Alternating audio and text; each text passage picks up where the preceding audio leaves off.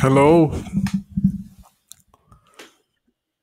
this is Maizu with another video on Databricks. Today I will do a very quick video on how to efficiently navigate the Spark UI the very easy way. And I hope it's useful and helpful for anyone watching. For example, if we have a notebook, I just have a simple notebook where I'm reading some data or creating some data, selecting from it, filtering, and let's say I run this notebook. As you can see, each based on the cell, whenever I have an action, it will trigger a Spark job. As we know, Databricks or Spark is evaluated. So if we really want to understand what's taking long, what went wrong in your execution of this notebook, one of the very first places I would like to go in the Spark UI is first navigate to the compute,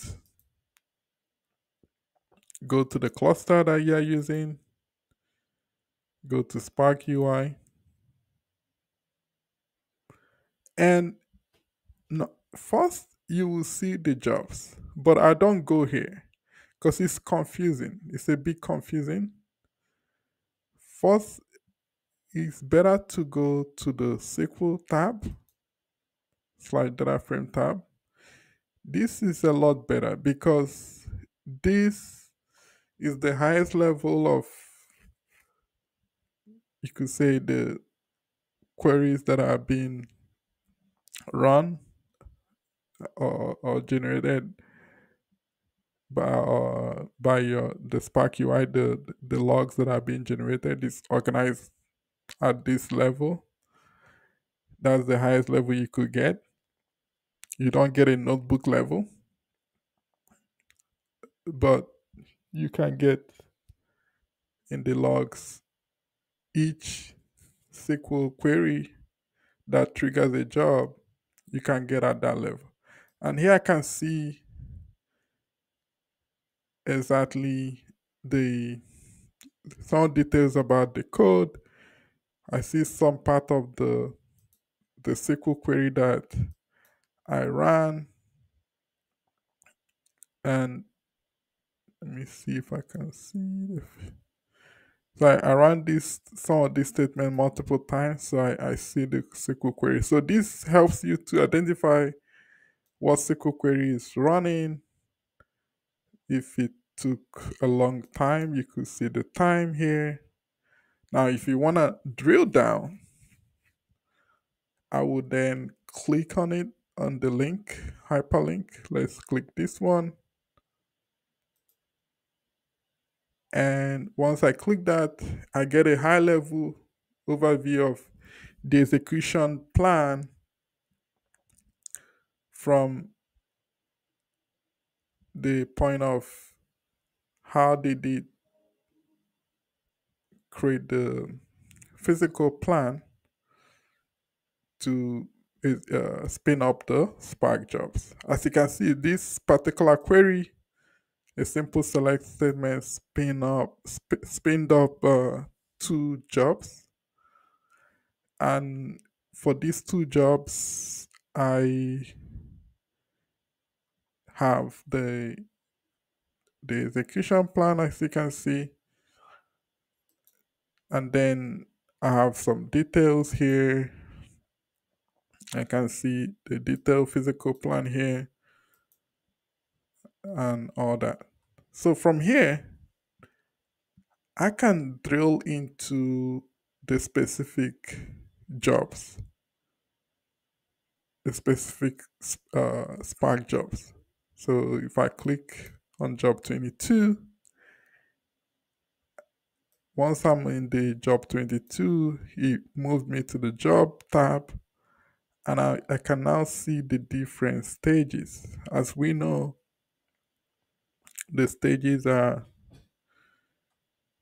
this is created one stage, but you should know that anytime there's a shuffling involved, it needs to create a different stage. So for this stage, I can see the dark visualization of what went on, and I see the same query. But if I want to see the details of at the tax level, then I can click the link again. I can see the summary here is just one tax that was needed. So I will click this, and then I get the DAG for the tax. And this is showing me the details of this stage, telling me for the details of this stage, I'm seeing exactly the executors that were spawned for this, and the details of the executor, how many tags. This is where you see how many tags were used. As you can see, it only did use one tax to accomplish this stage. So, and the tax is the lowest level of execution in a Spark, and that's how to do it. You can also go to executor tab while the job is running to see the active tags, see if, especially for long running jobs, I normally can just go directly to executor tab and just see if am I having a skew, is one stack stuck that is taking too long while the rest is completed. That will help me understand if there's something going on with my cluster, or the data is skewed. And finally, I'll make another video about the metrics tab. I think it's very important to also understand your utilization, how to save cost, and make sure that you're sizing your clusters appropriately. Thank you. That all is all I have. I hope this makes sense and helps you navigate your Spark UI effectively.